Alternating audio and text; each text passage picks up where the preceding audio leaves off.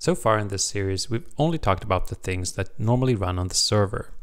This part will focus on the client side of a script, which is usually responsible for user interface and overlay graphics. Let's make a nameplate script to display each player's name above their head. For this, we'll use the client draw callback and the regular UI functions. The client part of a multiplayer script typically runs on multiple computers, one for each player, including the server. So you can think of the player hosting a game as both the server and one of the clients at the same time. Just like on the server side, we can iterate over all players, and for each player we retrieve the player name using the getPlayerName function, and then retrieve the player transform and use the UI functions to draw the name above the head. We don't want to draw our own name, so the local player is excluded by using the getLocalPlayer function.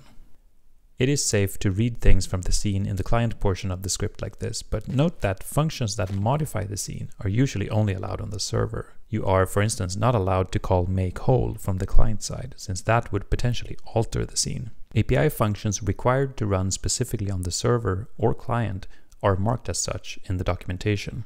Let's extend our previous button example and add a counter that displays how many times each player has pushed the button.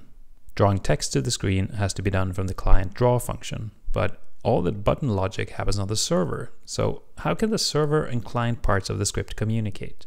There are actually several ways to do this, but the easiest one is to use the shared table. This is automatically created for each multiplayer script. You can put anything you want in it on the server side, and it will automatically replicate and show up for each client. Clients cannot modify the shared table, so consider it a read-only thing on the client. Let's use the shared table to make a score counter for each player that gets incremented every time the button is pressed. On the server, all we need to do is just make sure an entry exists for each player and modify that value when the button is pressed. The engine will detect that the table has changed and send the changes to all clients.